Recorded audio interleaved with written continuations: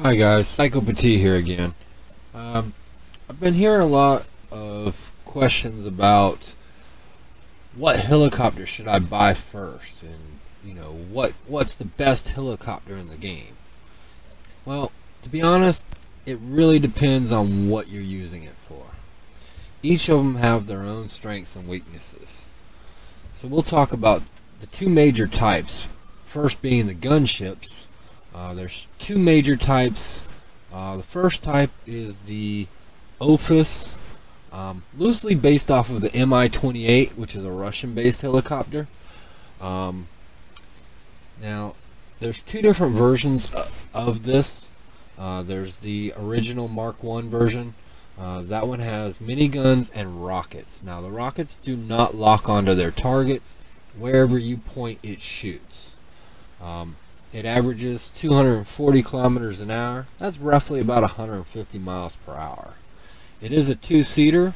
The pilot controls the rockets, and then the passenger controls the minigun on the front. This is also this and the Mark II are the two strongest helicopters as far as taking damage. They have the highest resistance to damage of them. The Mark II here, as you can see, if you noticed on the winglets, it has the missiles rather than the rockets. Now, the missiles are good for anti-vehicle. They can also be used pretty easily, just like the regular rockets, against infantry and ground personnel. There are several different camouflage versions of the Mark II. The Mark I, I believe there is only the standard. Very strong, very cool helicopter, but very large. Moving on, we have the Dinos. It's based off of the Cobra, which is an American helicopter created in the Vietnam War. Still used today by the Marines and Navy. This one is also a two-seater, like the other gunships. It is a two-seater. The front person is not the pilot. The pilot sits in the back seat and controls the rockets, while the front person controls the minigun. Moving on to the next one. Now we're getting into the transport helicopters. The Gypsys. There are two different versions. The Mark I, which does not have any weapons controlled by the pilot, but it does have two miniguns, one on each side, which are side-facing miniguns. So you would have to turn the helicopter sideways in order to get a shot off, and you would need at least two people to operate that minigun. Now, the Mark II, as shown here, does have missiles, so it can actually lock onto a target. It's great for shooting vehicles. Now, this is a much slower vehicle, very hard to maneuver, not easy to land in tight spots, but it can carry up to 6 people. So you can not only carry your four people from the co-op, but you can also carry an NPC with you as well. Actually, 2 NPCs, not that I can remember ever having 2 NPCs. Now we're moving on to the second transport helicopter. This one is the Overseer. Now, this is the Overseer Standard. It is an unarmed helicopter, so the only people that can shoot would be the people sitting on the outside of the helicopter. It does average 240 kilometers an hour, roughly 150 miles per hour. Then you have the Gatling gun version. It has 2 miniguns mounted underneath the seats. Those are controlled by the pilot, and in my opinion, the miniguns in this game are not all that great. They are hard to shoot, hard to aim. When you do hit your target, it takes a lot of bullets to take down a target, including infantry. You would think quick bzzz should take out the infantry, but it doesn't. Moving on, we've got the rocket version. That one basically does not lock onto targets. You can still carry 6 people. Not a big fan of this one, but I do use this version here quite often, the missile version. The Mark II has missiles rather than rockets. It can lock onto targets. This is a really small helicopter, so it has the advantage that you can land on smaller roofs. You can even land on most of the watchtowers. Land on the watchtower, start at the top and work your way down, and you can funnel a lot of the people off of the base into those towers. I love that helicopter right there. The Metal B version. Only difference between it and the other versions of the Mark II is, of course, the camouflage. It does not give you any kind of other advantage.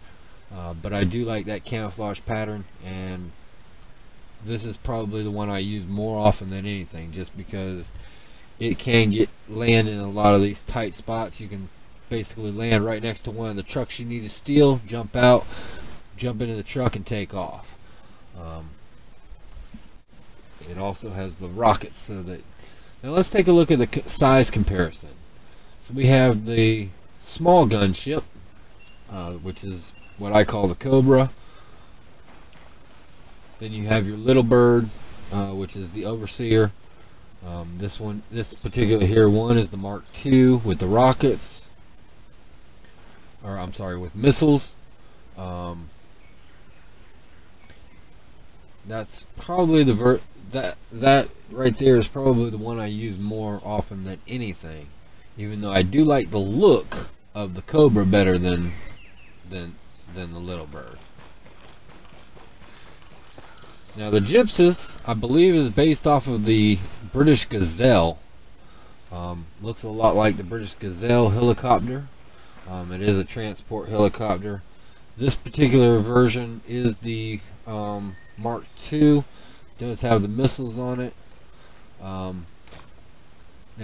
one of the nice things about this one too is in that back seat there, you can actually get up in there and either sit in the back seat, or you can jump forward and move into the minigun position.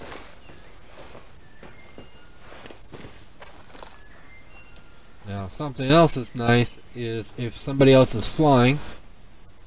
Now, this only works when you're flying. You can launch your drone out of the helicopter. As long as you're not close to the ground, and as long as they're not hovering. You have to be continually moving. If you're moving forward and you basically launch your drone, you can actually control your drone from inside the helicopter. And lastly, we have the Office, which is the Mi-28, a Russian helicopter.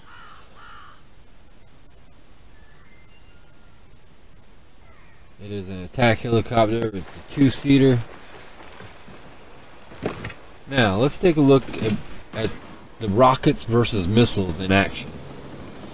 Now, this is, of course, the Cobra. About 195 kilometers per hour, 120 miles per hour. And it is equipped with rockets, not missiles. So it will not lock onto a target. But when you fire, every time you fire, it does shoot 6 rockets at a time. Makes quick work of that small group of infantry.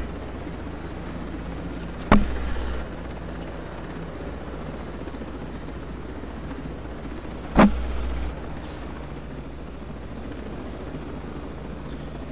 let's go ahead and pull out one of the Overseers, one of the little birds, with the missiles, and we will take a look and see what that can do against the convoy.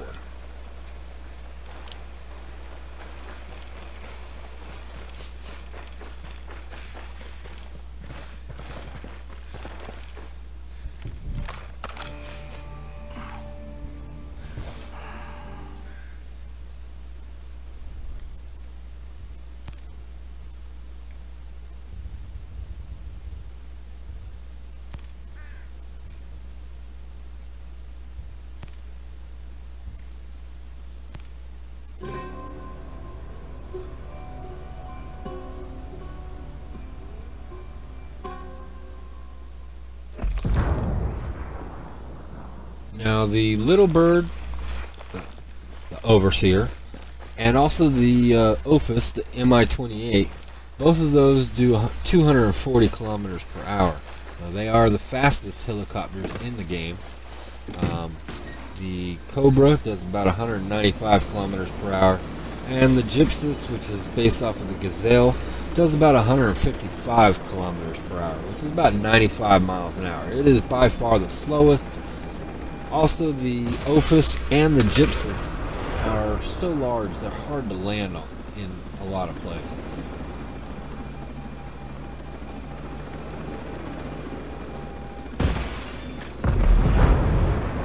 Now, one thing I do like about this, you can still go after those land targets without locking on. Just shoot from the hip, just like with the rockets. Or you can lock onto your target like I did with the two trucks.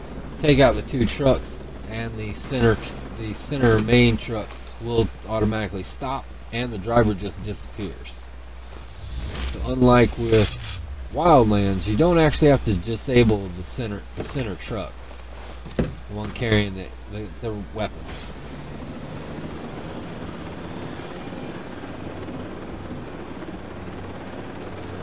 Now, the missiles also work very well against a lot of the drones. The flying drones are not quite as easy, but the land drones, as long as you can stay out of their reach, it does work quite well against them as well.